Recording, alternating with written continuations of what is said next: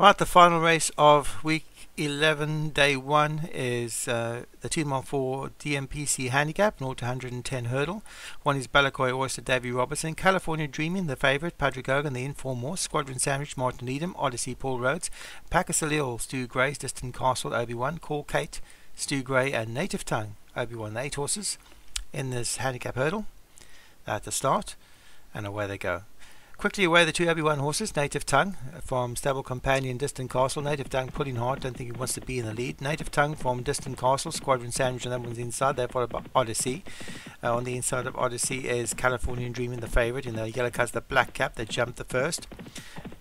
Balakoy Oyster on that one's inside. Then the two Stu Grey horses, Packer Salil and Call Kate. And Squadron Sandwich actually dropped to the back of the field.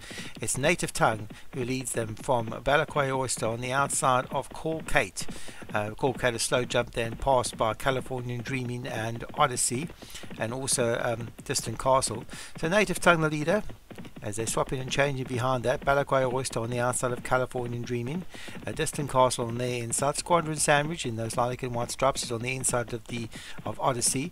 On the rail, Call Kate for Stu Gray, and travelling wide at the back of the field, Packer Salil, the second Stu Gray horse. So Native Tongue, about 2 lengths clear of 6 horses which are in the line.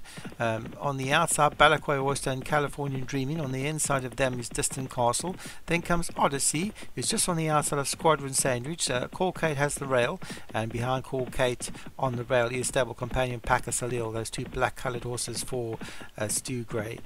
It's Native Tongue in the yellow colours of leads from Call Kate, who's named second. On the outside of Call Kate is Oyster. Between those two is Squadron Sandwich. Californian Dreaming and Balakoy Oyster are about 5 wide in an 8-horse race. In the inside of that is Distant Castle. In the back of the field we have Packer Salil.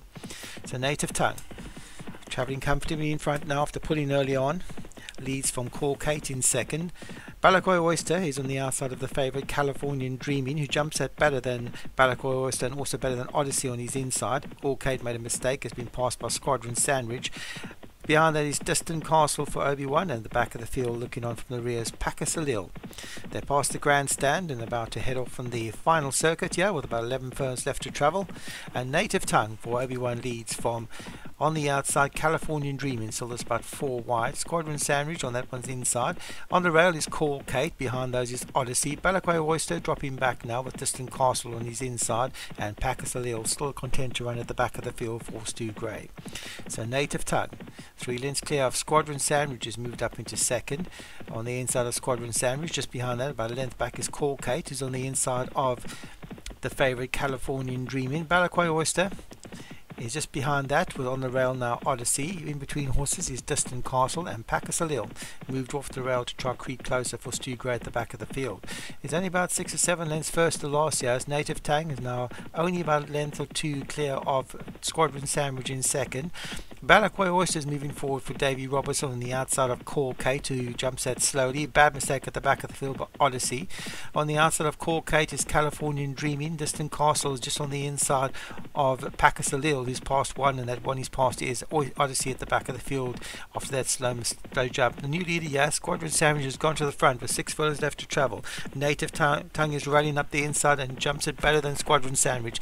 Balakoy Oyster moving forward for Davey Robertson with Distant Castle. The second Obi-Wan horse also moving forward. Then we have Packer Salil, who's come from the back of the field. The favourite Californian Dreaming seems to be labouring back in 6th. On the inside of that is Call Kate and Odyssey at the back of the field for Paul Rhodes after some bad jumps. It's Native Tongue from Squadron Sandwich. They turn for home here at Aintree. Squadron Sandwich jumps it better from Native Tongue. Then Balakoy Oyster seems to be travelling well for Davey Robertson back in 3rd. Distant Castle, no one's outside. Packer Salil and Call Kate. California Dreaming is struggling. The favourite is in trouble. Odyssey at the back of the field is trying to move closer. It's Squadron Sandwich with 3 furlongs left to go. Comes to the front for Martin Needham. Squadron Sandwich from Native Tongue, the long-time leader. Then comes Distant Castle, and on the inside Balakoy Oyster. It's Squadron Sandwich with 2 furlongs left to travel. Yeah, from Native Tongue in second. Martin Needham, Squadron Sandwich jumps it well from Native Tongue. Distant Castle back in 3rd. They're not really making much impression from the back of the field, and Squadron Sandwich from Martin Needham is going well clear. Jumps to last, and if you back this one, you can stand in the queue. Martin Needham, Squadron Sandwich well clear from Eyes of an Angel, is getting going all too late here. Squadron Sandwich is going to win really comfortably for Martin Needham. Squadron Sandridge wins 4 Martin leader from Californian Dreaming, who laboured back in second. I think back in third was the Balakwai Oyster and Odyssey back very tight for third between those two. But no doubt about the winner, won it very easily. Martin Leatham's Squadron Sandwich wins from in second California Dreaming. Balakwai Oyster was back in third. Odyssey was back in fourth for Paul Rose. Distant Castle finished fifth for Obi-Wan.